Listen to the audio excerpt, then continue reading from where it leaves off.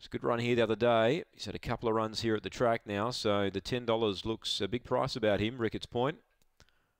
Green lights on, set to run. Favourite Contrail, ready to race here.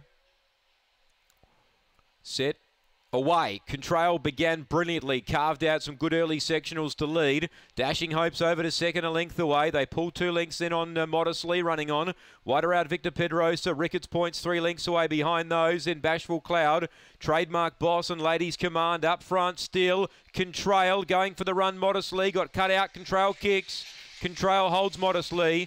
Third, 3-way go. It's either Victor Pedrosa, Dashing Hope, and up on the rail Ricketts Point running on again. Then Trademark Boss, Bashful Cloud, and Ladies Command. Time's around 22:40. It's another favourite home at the bridge. Number 2, Contrail. Cameron Butcher. 5:04 early, 13:65 the early split. 6 Modestly second. 22:40 the run. And 8th third, Victor Pedrosa. Ahead of number 5, Dashing Hope. And back in behind that top 4 was